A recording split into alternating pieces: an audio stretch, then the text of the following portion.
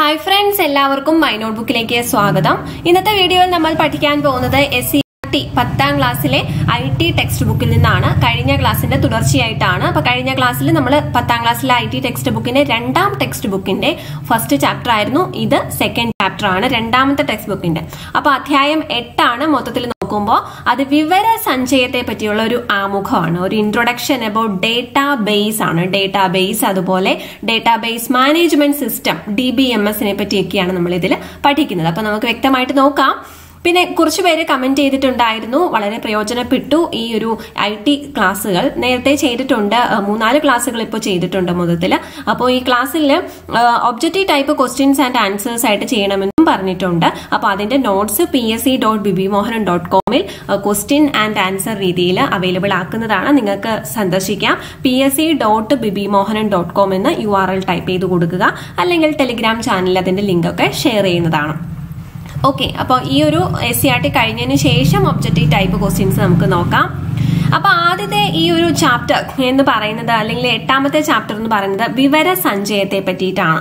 അപ്പൊ ഇതില് ഈ ഒരു ചാപ്റ്ററിൽ വളരെ ഈസി ആയിട്ട്, അതുപോലെ രസകരമായിട്ടാണ് ഇത് SCERT ടെക്സ്റ്റ് ബുക്കിൽ കൊടുത്തിരിക്കുന്നത്.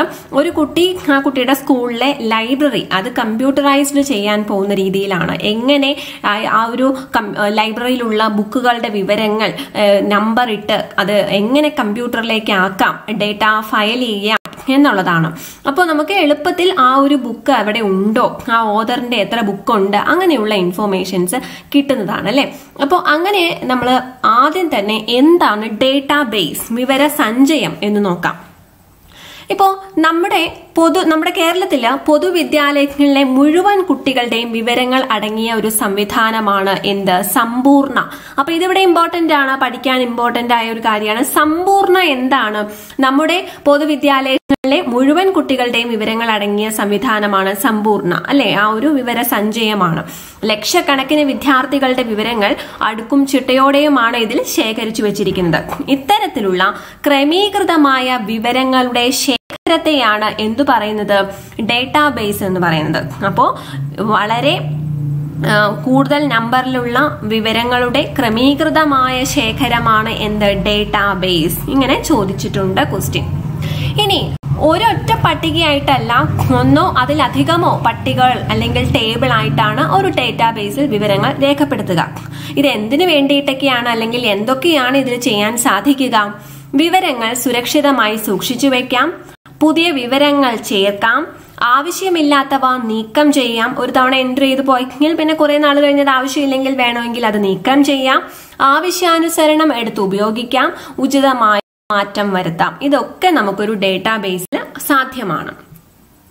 അപ്പോ ഇങ്ങനെയുള്ള പല കാര്യങ്ങൾ, അതായത് പുതിയ ഡേറ്റയുടെ കൂട്ടിച്ചേർക്കലായിക്കോട്ടെ, ആവശ്യമില്ലാത്ത നീക്കം ചെയ്യലും, ആവശ്യാനുസരണമുള്ള ഡേറ്റ അനാലിസിസ് അല്ലെങ്കിൽ അപഗ്രഥനമായിക്കോട്ടെ, റിപ്പോർട്ടുകൾ തയ്യാറാക്കലായിക്കോട്ടെ, ഇതിനെല്ലാം വേണ്ടിയിട്ട് നമുക്കൊരു ഡേറ്റാബേസ് മാനേജ്മെന്റ് സിസ്റ്റം വേണം. ഈ ഒരു പ്രോസസ് എല്ലാം ചെയ്യണമെങ്കിൽ ഒരു സോഫ്റ്റ്വെയറിന്റെ ഹെൽപ്പ് ആവശ്യമാണ്. അപ്പൊ അതിനു വേണ്ടിയിട്ട് എന്ത് വേണം, ഒരു ഡേറ്റാബേസ് മാനേജ്മെന്റ് സിസ്റ്റം വേണം. ഒരു ഡേറ്റാബേസിൽ ഇത്തരം പ്രവർത്തനങ്ങൾ ചെയ്യാനുള്ള സൗകര്യങ്ങളോട് കൂടിയ സോഫ്റ്റ്വെയർ സംവിധാനത്തെ എന്തു പറയുന്നു? ഡേറ്റാബേസിൽ ഇത്തരം പ്രവർത്തനങ്ങൾ ചെയ്യാനുള്ള സൗകര്യത്തോടു കൂടിയ സോഫ്റ്റ്വെയർ സംവിധാനമാണ് എന്ത്, ഡേറ്റാബേസ് മാനേജ്മെന്റ് സിസ്റ്റം അഥവാ DBMS. അപ്പൊ ഈ ഡേറ്റാബേസ് നിർമ്മിക്കാനും അതുപോലെ തന്നെ സുരക്ഷിതമായി കൈകാര്യം ചെയ്യാനും ഒക്കെ നമ്മളെ സഹായിക്കുന്നത് ഈ DBMS ആണ്. അപ്പോ ഒരു ഉപയോഗിക്കുന്നയാള് അഥവാ ഉപയോക്താവ് നേരിട്ട് ഡേറ്റാബേസുമായി, ഈ ഉപയോക്താവ് എന്നൊക്കെ പറഞ്ഞാൽ ഇംഗ്ലീഷ് യൂസർ, ഓക്കെ, യൂസർ നേരിട്ട് ഡേറ്റാബേസുമായിട്ട് കമ്മ്യൂണിക്കേറ്റ് ചെയ്യാതെ, സംവദിക്കാതെ ആപ്ലിക്കേഷൻ സോഫ്റ്റ്വെയറുകൾ വഴിയാണ് ഈ ഒരു ഡേറ്റാബേസ് മാനേജ്മെന്റ് നടത്തുന്നത്. അതിന്റെ ചിത്രം കൊടുത്തിട്ടുണ്ട്, അടുത്ത സ്ലൈഡിൽ കാണിക്കാം. നോക്കൂ, ഉപയോക്താവ് അഥവാ യൂസർ, ആപ്ലിക്കേഷൻ സോഫ്റ്റ്വെയറുകൾ, ഡേറ്റാബേസ് എന്നിവയ്ക്കിടയിലുള്ള ഒരു കണ്ണിയായിട്ടാണ് DBMS പ്രവർത്തിക്കുന്നത്. ഇനി പ്രത്യേകം ശ്രദ്ധിക്കേണ്ട ഒരു കാര്യമാണ്, എക്സാമിന് ചോദിച്ചിട്ടുള്ളതാണ്. അപ്പോൾ പ്രധാനപ്പെട്ട അറിയപ്പെടുന്ന ഡേറ്റാബേസ് മാനേജ്മെന്റ് സിസ്റ്റങ്ങൾ, DBMSകൾ ഏതൊക്കെയാണെന്നാണ്. MySQL, Microsoft SQL server, Oracle. അപ്പൊ ഓപ്ഷനിൽ ഇങ്ങനെ കൊടുക്കും, താഴെ പറയുന്നവ ഡേറ്റാബേസ് മാനേജ്മെന്റ് ആണ്, സിസ്റ്റം ആണെന്ന്. MySQL, Microsoft SQL server, Oracle എന്നിവ അറിയപ്പെടുന്ന DBMS സിസ്റ്റങ്ങളാണ്, DBMSകളാണ്. ഇനി ഓരോ ഓഫീസ് പാക്കേജുകളുടെ ഭാഗമായിട്ടുള്ള ലിബർ ഓഫീസ് ബേസ് ലൈബ്രറി അറേഞ്ച്മെന്റിനൊക്കെ ഉപയോഗിക്കുന്നതാണ്. അതുപോലെ മിസ്ക്രോസോഫ്റ്റ് ആക്സസ് തുടങ്ങിയ DBMSകളും നിലവിലുണ്ട്. അപ്പൊ ഇപ്പൊ പറഞ്ഞ ഈ ഒരു 5 പേരുകളൊന്ന് നോട്ട് ചെയ്ത് വെച്ചോളുക. ഇനി ഇതാണ് ഡേറ്റാബേസ് മാനേജ്മെന്റ് സിസ്റ്റത്തിന്റെ ഘടന എന്ന് പറയുന്നത്. അപ്പൊ ഇവിടെ ഒരു ആപ്ലിക്കേഷൻ സോഫ്റ്റ്വെയർ ഉണ്ട്, അതുപോലെ വേറൊരു ആപ്ലിക്കേഷൻ സോഫ്റ്റ്വെയർ, പല ആപ്ലിക്കേഷൻ സോഫ്റ്റ്വെയറുകൾ തമ്മിൽ യൂസ് ചെയ്ത് ഇതിനെ ഈ സിസ്റ്റത്തിൽ പ്രയോഗിക്കാൻ സാധിക്കും. അപ്പൊ യൂസേഴ്സ് ഉണ്ട്. ഓക്കെ, ഇനി DBMS ഡേറ്റാബേസ് മാനേജ്മെന്റ് സിസ്റ്റം ഇവിടെ നടുക്കുണ്ട്. അതാണ് എന്തിനെ അനാലിസിസ് ചെയ്യാനും ഇതിൽ ഓരോരോ പ്രവർത്തനങ്ങൾ ചെയ്യാനായിട്ട് ഹെൽപ്പ് ചെയ്യും. ഇതില് ഡേറ്റാബേസിൽ എല്ലാ ഇൻഫോർമേഷൻസും ഉണ്ട്, ഡേറ്റയുണ്ട്, അതെല്ലാം ക്രമീകരിച്ചിരിക്കുന്നു. അപ്പൊ അതിൽ ഉള്ള പ്രവർത്തനങ്ങൾ നടത്താനായിട്ട് DBMS സിസ്റ്റം വേണം. ആ DBMS സിസ്റ്റം നടത്തുന്നത് ആപ്ലിക്കേഷൻ സോഫ്റ്റ്വെയർ വഴി യൂസേഴ്സ് ആണ് ചെയ്യുന്നത്. ഇനി എന്തിനാണ് ഈ ഡേറ്റാബേസിന്റെ ഒപ്പം ഈ ആപ്ലിക്കേഷൻ സോഫ്റ്റ്വെയറുകൾ, അങ്ങനെ ഒരു പിക്ചറോട് കൂടി തന്നെ ആ ഒരു ടെക്സ്റ്റിൽ കൊടുത്തിട്ടുണ്ട്. അപ്പൊ എന്തിനാണെന്ന് നോക്കാം. ഇപ്പൊ നമുക്കറിയാം, ചിത്രം വരയ്ക്കാൻ പെയിന്റ് എന്ന ആപ്ലിക്കേഷൻ ഉണ്ട്, പാട്ട് കേൾക്കാൻ അതുപോലെ മ്യൂസിക് പ്ലെയേഴ്സ് നമ്മുടെ ലാപ്ടോപ്പിലോ അല്ലെങ്കിൽ കമ്പ്യൂട്ടർ സിസ്റ്റത്തിലുണ്ട് അല്ലെ. അപ്പൊ അതിനൊക്കെ വേണ്ടിയിട്ട് പ്രത്യേകം ആപ്ലിക്കേഷൻ സോഫ്റ്റ്വെയറുകൾ നമ്മൾ ഉപയോഗിക്കാറുണ്ട്. അപ്പൊ അതുപോലെ ഒരു ഡേറ്റാബേസിൽ നിന്ന് നമുക്ക് ആവശ്യമായിട്ടുള്ള വിവരങ്ങൾ ഒരു റിപ്പോർട്ട് പോലെ നമുക്ക് കിട്ടണം. ഓക്കെ, അപ്പൊ നമ്മൾ ആവശ്യപ്പെടുമ്പോൾ അതൊരു റിപ്പോർട്ട് പോലെ നമുക്ക് വേണമെങ്കിൽ പ്രിന്റ് എടുത്ത് സൂക്ഷിക്കാം. അപ്പൊ അങ്ങനെ ലഭ്യമാക്കാനും അതിലേക്ക് വിവരങ്ങൾ കൂട്ടിച്ചേർക്കാനും പ്രത്യേകം തയ്യാറാക്കിയ ഒരു ആപ്ലിക്കേഷൻ സോഫ്റ്റ്വെയർ വേണം. നമ്മൾ എന്ത് പറയുന്നു അത് ചെയ്യണമെങ്കിൽ അതിന് വേണ്ടിയിട്ടൊരു സോഫ്റ്റ്വെയർ ആവശ്യമാണ്. അപ്പോൾ ഒരു ഡേറ്റാബേസിൽ നിന്ന് തന്നെ വ്യത്യസ്ത ആപ്ലിക്കേഷൻ സോഫ്റ്റ്വെയറുകൾക്ക് വിവരങ്ങൾ ലഭ്യമാക്കാൻ സാധിക്കും. ഇപ്പോൾ സ്കൂൾ വിദ്യാർത്ഥികളുടെ വിവരങ്ങൾ ശേഖരിച്ചിരിക്കാൻ നമ്മൾ ആദ്യമേ പറഞ്ഞു സമ്പൂർണ്ണ അല്ലെ. ഈ സമ്പൂർണ്ണ ഡേറ്റാബേസിൽ നിന്ന് ഉള്ള വിവരങ്ങൾ നമുക്ക് ഒരു സ്കൂൾ കലോത്സവത്തിന് വേണ്ടിയിട്ടോ അല്ലെങ്കിൽ വിദ്യാർത്ഥികളുടെ സ്കോളർഷിപ്പ് വിതരണത്തിന് തയ്യാറാക്കുന്ന ആപ്ലിക്കേഷൻ സോഫ്റ്റ്വെയറുകളിൽ പ്രയോജനപ്പെടുത്താറുണ്ട്. കാരണം കുട്ടികളുടെ ഡീറ്റെയിൽസ് അതിൽ നിന്ന് കളക്ട് ചെയ്യാറുണ്ട് അല്ലെ. അപ്പൊ അതാണ് അതിനൊരു ഉദാഹരണം. ഇനി ഇവിടെ 2 ടേമുകൾ നമുക്ക് പഠിക്കാനുണ്ട്. സിസ്റ്റം അനാലിസിസ് എന്ന് പറയുന്നു, അതുപോലെ സിസ്റ്റം ഡിസൈൻ എന്ന് പറയുന്നു. നോക്കാം. ഇപ്പോൾ കമ്പ്യൂട്ടർവൽക്കരിക്കുന്ന മേഖലയെ കുറിച്ച്, ഇപ്പൊ നമ്മളെ ലൈബ്രറിയാണ് കമ്പ്യൂട്ടറൈസ്ഡ് ചെയ്യാൻ പോകുന്നതെങ്കിൽ അപ്പൊ ഏത് മേഖലയാണ് ലൈബ്രറിയെ പറ്റി വളരെ ആഴത്തിൽ പഠിക്കുകയും അവിടെ നടക്കുന്ന പ്രവർത്തനങ്ങൾ കൃത്യമായി മനസ്സിലാക്കുകയും വേണം. എന്നാലാണ് നമുക്ക് ഈ ഒരു DBMS കറക്റ്റ് ആയിട്ട് ചെയ്യാൻ പറ്റുള്ളൂ അല്ലെ. അപ്പൊ അതാണ് സിസ്റ്റം അനാലിസിസ് എന്ന് പറയുന്നത്. ഇതെല്ലാം പരിഗണിച്ചിട്ടാണ് നമ്മൾ അതിനു വേണ്ടിയിട്ടുള്ള ഒരു സോഫ്റ്റ്വെയർ അധിഷ്ഠിത സിസ്റ്റം, അതായത് സിസ്റ്റം ഡിസൈൻ ചെയ്യുന്നത്. അപ്പൊ ആ 2 കാര്യങ്ങൾ, സിസ്റ്റം അനാലിസിസ് എന്താണെന്നും സിസ്റ്റം രൂപകൽപ്പന അല്ലെങ്കിൽ സിസ്റ്റം ഡിസൈൻ എന്താണെന്നും ആ ടേമുകൾ ഇൻക്ലൂഡ് ചെയ്യാം. ഇനി ഒരു എക്സാമ്പിൾ ആണ്, ഡേറ്റാബേസിൽ പല ഫീൽഡ് ടൈപ്പുകളുണ്ട് കണ്ടോ. ഇപ്പൊ ഒരു ലൈബ്രറിയിലെ കേസ് തന്നെയാണ് ഇവിടെ പറഞ്ഞിരിക്കുന്നത്. അപ്പൊ പല ഫീൽഡുകൾ എന്ന് വെച്ചാൽ നോക്കൂ, ബുക്ക് നമ്പർ എന്ന് പറയുന്നത് ഒരു ഫീൽഡാണ്. അപ്പൊ പല ബുക്കുകൾക്ക് ഒരു നമ്പർ, സീരിയൽ നമ്പർ ഇട്ട് പോകുന്നു. ബുക്ക് നെയിം മറ്റൊരു ഫീൽഡാണ്, ഓതർ നെയിം മറ്റൊരു ഫീൽഡാണ്, book price, date of purchase, category, cover image, അങ്ങനെയുള്ള പല ഫീൽഡുകളും. ഇനി ഏത് തരം ഡേറ്റയാണ്? ബുക്ക് നമ്പർ ആണെങ്കിൽ അത് നമ്പർ ആയിരിക്കും അല്ലെ, സംഖ്യയായിരിക്കും. അപ്പോൾ ബുക്ക് നെയിം എന്തായിരിക്കും? അക്ഷരങ്ങളായിരിക്കും. ഓതറിന്റെ ആണെങ്കിലും നമ്മൾ അക്ഷരങ്ങളാണ് വരുന്നത്. ദെൻ കറൻസി എന്ന് പറയുന്നത് എന്താണ്? നമ്മുടെ രൂപ എത്ര രൂപയാണ്? 10 ദശാംശ സംഖ്യ വേണം. അതുകൊണ്ട് ഇവിടെ ഫീൽഡ് ടൈപ്പ് നമ്മൾ സെലക്ട് ചെയ്യേണ്ടത് ഡെസിമൽ എന്ന ഓപ്ഷൻ ആയിരിക്കണം. പിന്നെ ഡേറ്റ് ഓഫ് പർച്ചേസ് തീയതിയാണ്, അത് എന്താണ്? ഈ ഒരു നമ്പേഴ്സ് തന്നെ വരും, ഡെസിമൽ പോയിന്റ്സ് തന്നെ വരും. പിന്നെ കാറ്റഗറി എന്ന് പറയുന്നത് ഇവിടെ ടെക്സ്റ്റ്, ഏത് കാറ്റഗറിയിലാണ് വരുന്നത്, നോവലാണോ, അങ്ങനെയുള്ള കാര്യങ്ങൾ. കവർ ഇമേജ്, ചിത്ര ഇമേജ് ഫോർമാറ്റിൽ. അപ്പൊ ഇവിടെ ഡേറ്റ തിരഞ്ഞെടുക്കേണ്ട ഫീൽഡ് ടൈപ്പ്, പലതരത്തിലുള്ള ഫീൽഡ് ടൈപ്പുകൾ കാണാൻ വേണ്ടി മാത്രമാണ് ഈ ഒരു ഇത് ചെയ്തത്. ഇപ്പോൾ പുസ്തകങ്ങളുടെ വിവരങ്ങൾ ഇങ്ങനെയാണ് ക്രോഡീകരിച്ചിരിക്കുന്നത് നോക്കുക. മെയിൻ ആയിട്ടും നമുക്ക് ഈ ഒരു ടേമുകൾ കിട്ടാൻ വേണ്ടിയിട്ടാണ് കേട്ടോ. ഒന്ന് ഫീൽഡ്, അടുത്ത റെക്കോർഡ്, അടുത്ത ടേബിൾ, ഡേറ്റാബേസ്, അങ്ങനെ ഒരു കാര്യമാണ് കേട്ടോ. അപ്പൊ ഫീൽഡ് എന്ന് പറയുമ്പോൾ ഇവിടെ പുസ്തക നമ്പർ എന്ന് പറഞ്ഞൊരു ഫീൽഡ്, അപ്പൊ ഇങ്ങനെ ഓരോ നമ്പേഴ്സ് കൊടുത്തിരിക്കുന്നു.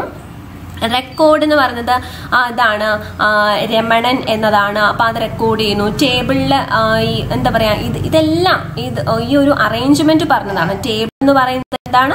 പുസ്തക രചയിതാവ് എന്നുകളുടെ ഈ ഒരു ടേബിൾ ക്രിയേറ്റ് ചെയ്തിട്ടുണ്ട്. ഇപ്പൊ ഇവരുടെ തന്നെ ഒരുപാട് ബുക്സുകൾ ഉണ്ടായിരിക്കും.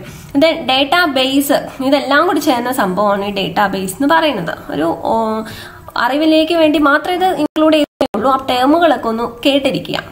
ദെൻ അപ്പൊ ഇതിൽ തന്നെ നമുക്കറിയാം ഒരു ഗ്രന്ഥകർത്താവിന്റെ തന്നെ പല പുസ്തകങ്ങൾ ഉണ്ടായിരിക്കും. അപ്പൊ DBMS എങ്ങനെ മനസ്സിലാകും ഇത് ഏത് പുസ്തകമാണ്, ഇത് ഏത് പുസ്തകമാണ്, അങ്ങനെ വേർതിരിച്ച് എങ്ങനെ മനസ്സിലാകും?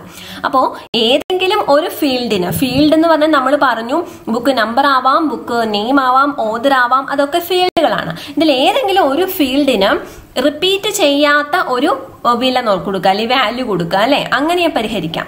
അപ്പൊ അതിനു വേണ്ടി ആ ഫീൽഡിനെ ഒരു പ്രൈമറി കീ എന്ന് നിർവചിക്കും. പ്രൈമറി കീ, അതായത് റിപ്പീറ്റ് ചെയ്യില്ല, യൂണീക്ക് ആയിട്ടുള്ള വാല്യൂ. അപ്പോൾ ശരിക്കും നമുക്ക് നോക്കുമ്പോൾ ഇപ്പൊ ബുക്കിന്റെ നെയിം ആണെങ്കിലും ചിലപ്പോൾ ഒരേ നെയിമുള്ള ബുക്ക് ചിലപ്പോൾ രണ്ട് കോപ്പി ഉണ്ടാവാം, അല്ലെ? അപ്പൊ അതുപോലെ തന്നെ ബുക്കിന്റെ ഓതർ 2 ഉണ്ടാവാം. അപ്പൊ നമുക്ക് ഏതാണ് യുണീക്ക് ആയിട്ട് ഡിഫൈൻ ചെയ്യാൻ പറ്റുന്ന ഒരു കാര്യം ഈ ഒരു ഫീൽഡ് ഉള്ളത്? പ്രൈമറി കീ ആക്കാൻ പറ്റുന്നത് സീരിയൽ നമ്പർ ആണ്, അല്ലെ? അതായത് ആ ഒരു ബുക്ക് നമ്പർ എന്ന് പറയുന്നത് എപ്പോഴും ഒറ്റ നമ്പർ, ഒരു നമ്പർ. ഇപ്പൊ 105ാമത്തെ നമ്പർ ആണെങ്കിൽ ആ 105ാമത്തെ നമ്പറിൽ ആ ബുക്ക് മാത്രമേ ഉണ്ടാവുള്ളൂ. അങ്ങനെയാണ് ഇടാൻ പാടുള്ളൂ. അപ്പോ ഇങ്ങനെ ചെയ്താൽ ആ ഫീൽഡിൽ ഒരു റെക്കോർഡിന് ഒരു വില മാത്രമാണ് കൊടുക്കാൻ പറ്റുള്ളൂ, അല്ലെ?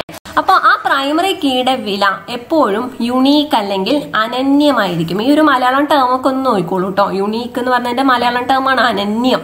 ഓക്കെ, ഇനി ഈ പ്രൈമറി കീ അടിസ്ഥാനമാക്കി ഡേറ്റാബേസ് ഓരോന്നും തിരിച്ചറിയും. ഇനി ഡേറ്റാബേസിനോടും നമുക്ക് ചോദ്യങ്ങൾ ചോദിക്കാം. അതായത് നമുക്ക് ഓരോ റിപ്പോർട്ട്സ് കിട്ടണമെങ്കിൽ ഡേറ്റാബേസ് നമ്മളെല്ലാം റെഡിയാക്കി വെച്ചു, അതിനോട് ക്വസ്റ്റ്യൻസ് ചോദിക്കാം. അതായത് ഇന്നത് അവിടെ ഉണ്ടോ, നമ്മൾ സെർച്ച് ചെയ്ത് നോക്കും, അല്ലെ? ഇന്ന ബുക്ക് അവിടെ ഉണ്ടോ, ഈ ബുക്ക് പോയിട്ടുണ്ടോ, അല്ല ആരെങ്കിലും എടുത്തിട്ടുണ്ടോ, ഇപ്പോൾ ഓൾറെഡി അവൈലബിൾ ആണോ, അങ്ങനെയുള്ള പല കാര്യങ്ങളും നമുക്ക് അറിയേണ്ടി വരും, അല്ലെ? അപ്പൊ എന്താണ് ഡേറ്റാബേസിനോട് ചോദിക്കുന്ന ചോദ്യങ്ങൾ, ഏത് വഴിയാണെന്ന് നമുക്ക് നോക്കാം. ഇപ്പോൾ ഒരു വലിയ ഡേറ്റാബേസ് ഉണ്ട്, നമുക്ക് ആവശ്യമുള്ള വിവരങ്ങൾ മാത്രം ലഭിക്കണം, അല്ലെ? അപ്പൊ അങ്ങനെ ലഭിക്കണമെങ്കിൽ നമ്മുടെ ഒരു ഇൻസ്ട്രക്ഷൻ അല്ലെങ്കിൽ നമ്മുടെ നിബന്ധനകൾക്കനുസൃതമായി വിവരങ്ങൾ ലഭ്യമാക്കുന്ന സങ്കേതത്തിനാണ് ക്വറികൾ എന്ന് പറയുന്നത്. ക്വറികൾ.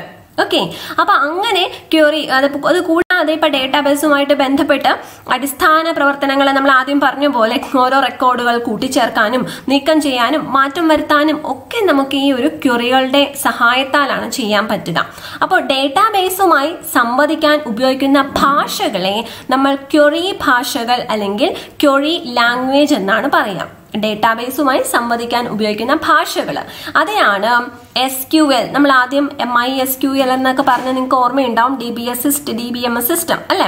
അപ്പൊ ഇവിടെ സ്ട്രക്ചേർഡ് ക്വറി ലാംഗ്വേജ് അതാണ് എന്ത് SQL എന്ന് പറയുന്നത്. മൈ സ്ട്രക്ചേർഡ് ക്വറി ലാംഗ്വേജ് അതാണ് MySQL. അപ്പൊ ഇവിടെ വന്ന ക്വറി ലാംഗ്വേജസിന് എക്സാമ്പിൾ ആണ് ഏതൊക്കെ? SQL, അതുപോലെ MySQL. ഇനി ലൈബ്രറി മാനേജ്മെന്റ് സിസ്റ്റം അല്ലെങ്കിൽ LMS. ഇപ്പൊ നമുക്കറിയാം ലൈബ്രറിയിലേക്ക് പുസ്തകങ്ങൾ വാങ്ങാൻ വേണ്ടിയിട്ട് നോക്കുമ്പോൾ എന്താണ് ഓൾറെഡി ഇല്ലാത്ത ബുക്കുകൾ നോക്കൂ, അല്ലെ? അപ്പൊ അങ്ങനെ നോക്കാൻ വേണ്ടിയിട്ട് റിപ്പോർട്ട് ചെയ്യാൻ വേണ്ടിയിട്ടും, അതുപോലെ അംഗങ്ങൾക്ക് ഓൺലൈനായിട്ട് തന്നെ ഇതിലൂടെ ഇന്ന ബുക്ക് ഈ ലൈബ്രറിയിൽ ഉണ്ടോ എന്ന് ചെക്ക് ചെയ്തിട്ട് പോയി അന്വേഷിക്കാനും ഒക്കെയുള്ള ലൈബ്രറി മാനേജ്മെന്റ് സോഫ്റ്റ്വെയർസ് ഉണ്ട്. അപ്പൊ ആ എക്സാമ്പിൾസ് ഒന്ന് ഓർത്ത് നോക്കിയ കോഹ, അതുപോലെ ഒപ്പാൽസ്, L4U, എവർഗ്രീൻ, അലക്സാൻഡ്രിയ എന്നിവയൊക്കെ എന്താണ്? Library management സോഫ്റ്റ്വെയറുകളാണ്, LMSകളാണ്. അപ്പൊ പേരുകളൊന്ന് നോട്ട് ചെയ്യുക: കോഹ, ഒപ്പാൽസ്, L4U, എവർഗ്രീൻ, അലക്സാൻഡ്രിയ. ഓക്കെ, ഇത്തരം സോഫ്റ്റ്വെയറുകൾ ഉപയോഗിക്കുന്ന സമയത്ത് നമ്മുടെ ആവശ്യത്തിനനുസരിച്ച് അതിൽ കുറച്ച് കസ്റ്റമൈസ് ചെയ്യാനുണ്ട്, നമ്മൾ അതിനുവേണ്ടി രൂപപ്പെടുത്തി എടുക്കാനുണ്ട്. ഇനി വേറെ കുറച്ച് കാര്യങ്ങളും കൂടി ഇവിടെ പറഞ്ഞിട്ടുണ്ട്. ഇൻസിഗ്നിയ സോഫ്റ്റ്വെയർ, അതുപോലെ ലൈബ്രമാറ്റിക്, പിന്നെ എന്താണ് വേൾഡ് ഷെയർ, OCLC, അൽമ തുടങ്ങിയ ക്ലൗഡ് സാങ്കേതിക വിദ്യ പ്പെടുത്തുന്ന ലൈബ്രറി മാനേജ്മെന്റ് സിസ്റ്റം അഥവാ LMSകളും ഉണ്ട്. അപ്പോൾ എന്താണ് LMS എന്ന് പറയുന്നത്? Library management system. കുറെ ക്ലൗഡ് മാനേജ്മെന്റ് സിസ്റ്റം, അതായത് ഇതിന്റെ ഒരു മെമ്മറി എന്ന് പറഞ്ഞ ക്ലൗഡിലാണ് സേവ് ചെയ്തേക്കുന്നത് ഈ ഒരു ഡീറ്റെയിൽസ് ഒക്കെ.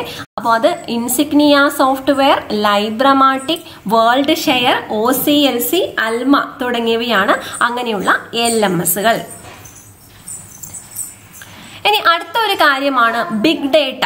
എന്താണ് ബിഗ് ഡേറ്റ എന്ന് പറയുന്നത്? Big data okay. ഇപ്പൊ നമുക്ക് ഇപ്പൊ എക്സാമ്പിൾ ഇതിൽ കൊടുത്തിരിക്കുന്നത് നമുക്ക് ആധാർ കാർഡ് അല്ലെ, എല്ലാവർക്കും ഇപ്പൊ നിർബന്ധമാണ് Aadhaar card. PSCയുമായിട്ട് Aadhaar card link ചെയ്യേണ്ടതാണ് ഉടനെ തന്നെ. അപ്പൊ അതിൽ നമുക്ക് അറിയാം നമ്മുടെ പേര് ആയിക്കോട്ടെ, ജനന തീയതി, അഡ്രസ്, ഫോട്ടോ, ബയോമെട്രിക് വിവരങ്ങൾ എന്നിവയൊക്കെ ഇതിലുണ്ട്. അപ്പോൾ നമ്മുടെ രാജ്യത്തെ മുഴുവൻ ജനങ്ങളുടെയും വിവരങ്ങൾ രേഖപ്പെടുത്തിയിരിക്കുന്ന ഡേറ്റാബേസ് ആണതല്ലേ. അപ്പൊ ആ ഡേറ്റാബേസ് എത്രമാത്രം വലുതായിരിക്കും? അങ്ങനെയുള്ള ഡേറ്റാബേസുകളാണ് ബിഗ് ഡേറ്റ എന്ന് വിളിക്കുന്നത്. ഓക്കെ. അപ്പൊ സാധാരണ നമ്മൾ യൂസ് ചെയ്യുന്ന ഈ പറഞ്ഞ ലൈബ്രറി മാനേജ്മെന്റ് സിസ്റ്റം പോലെയുള്ള ആ ഒരു പ്രോസസ്സിംഗ് സിസ്റ്റം യൂസ് ചെയ്ത് ചെയ്യാൻ പറ്റാത്തത്ര കോംപ്ലക്സ് അഥവാ സങ്കീർണമാണ്, അതുപോലെ ബിഗറാണ് അല്ലെ, ലാർജർ ആ ഒരു ഏരിയയിലേക്കാണ് അത് നടത്തുന്നത്. ഓക്കെ. അപ്പോൾ ഇങ്ങനെയുള്ള ഡേറ്റകളുടെ ശേഖരണമായാലും പങ്കുവയ്ക്കലായാലും അപഗ്രഥനമായാലും കൈമാറ്റം, സുരക്ഷ എന്നിവയൊക്കെ വളരെ റിസ്ക് ഉള്ള കാര്യമാണ്. അപ്പൊ നമുക്കറിയാം, ഇപ്പൊ ഈ പറഞ്ഞ പോലെ വിക്കിപീഡിയയിൽ സൂക്ഷിച്ചിരിക്കുന്ന ടെക്സ്റ്റുകളും ചിത്രങ്ങളും അതൊക്കെ ഒരു ഡേറ്റാബേസ് മാനേജ്മെന്റ് ആണ്. അപ്പൊ അതൊക്കെ വളരെ അധികം മെമ്മറി വരുന്ന കാര്യങ്ങളാണ് അല്ലെ, ടെറാബൈറ്റ്സിലൊക്കെ വരും. അപ്പോൾ നമുക്ക് പല ആളുകൾ ഇപ്പോൾ ഉപയോഗിക്കുന്ന നമുക്കറിയാം. ഇപ്പോൾ നമ്മൾ വാട്സപ്പ് ഉപയോഗിക്കുന്നു. ഈ വാട്സപ്പിൽ ജനകോടികളാണ് അത് ഉപയോഗിക്കുന്നത് അല്ലേ, കോടി ജനങ്ങൾ ഉപയോഗിക്കുന്നു അല്ല. ഒരു ദിവസം തന്നെ എല്ലാവരും ഷെയർ ചെയ്യുന്ന ചിത്ര ഫയലുകളും വീഡിയോകളും ഒക്കെ വരുമ്പോൾ ആ വാട്സപ്പിന്റെ ആ ഡേറ്റാ ബേസിൽ എത്ര വലിയ ഒരു കളക്ഷൻ ഓഫ് തിങ്സ് ആണ് വരുന്നത്. ഓക്കെ. അപ്പൊ അങ്ങനെ ബിഗ് ഡേറ്റകൾ കൈകാര്യം ചെയ്യാൻ ഉപയോഗിക്കുന്ന സോഫ്റ്റ്വെയറുകളാണ് എന്തൊക്കെ? ഹാഡൂപ്പ്, അപ്പാഷെ, സ്പാർക്ക് തുടങ്ങിയവ. ഹാഡൂപ്പ്, അപ്പാഷെ, സ്പാർക്ക് എന്നിവയൊക്കെ എന്താണ്? Big data സോഫ്റ്റ്വെയറുകളാണ്. അപ്പൊ നമ്മളിവിടെ കുറെ ആ പുതിയ ടേമുകൾ പഠിച്ചതൊക്കെ എല്ലാവരും നോട്ട് ചെയ്യുക. ബിഗ് ഡേറ്റ സോഫ്റ്റ്വെയർ ആയിക്കോട്ടെ, LMS എക്സാമ്പിൾ ആയിക്കോട്ടെ, ക്വറി ലാംഗ്വേജസിന് എക്സാമ്പിൾ ആയിക്കോട്ടെ, DBMS എക്സാമ്പിൾ ആയിക്കോട്ടെ. അപ്പോൾ ഇതൊക്കെയാണ് ഇതിൽ ഇമ്പോർട്ടന്റ് ആയിട്ട് വരുന്ന ടേമുകൾ. അപ്പൊ എല്ലാവർക്കും ഈ ഒരു വീഡിയോ, ഈ ഒരു ക്ലാസ് ഹെൽപ്ഫുൾ ആയി എന്ന് തന്നെ വിചാരിക്കുന്നു. ഒബ്ജക്റ്റീവ് ടൈപ്പിലുള്ള ക്വസ്റ്റ്യൻ ആൻസേഴ്സ് ഉടനെ തന്നെ ചെയ്യുന്നതാണ്. അതിനു മുമ്പ് തന്നെ അതിന്റെ notes ലഭ്യമാക്കുന്നതാണ്. Thank you so much for watching. നിങ്ങൾക്ക് ഈ വീഡിയോ ഇഷ്ടമായെങ്കിൽ, പ്രയോജനപ്പെട്ടെങ്കിൽ മറ്റുള്ളവർക്ക് കൂടി ഷെയർ ചെയ്ത് എന്നെ സപ്പോർട്ട് ചെയ്യുക. അതുപോലെ നിങ്ങളുടെ കമന്റ്സ് താഴെ അറിയിക്കുക. ആദ്യമായിട്ട് കാണുന്നവരാണെങ്കിൽ സബ്സ്ക്രൈബ് ചെയ്യുക. സബ്സ്ക്രൈബ് ചെയ്തവർ ബെൽ ഐക്കൺ പ്രസ് ചെയ്തിട്ടുണ്ടോ എന്ന് നോക്കുക. ആ ബെൽ ഐക്കണിനകത്ത് ഓൾ നോട്ടിഫിക്കേഷൻ എന്ന് പ്രസ് ചെയ്ത് കൊടുക്കുക. Thank you so much for watching.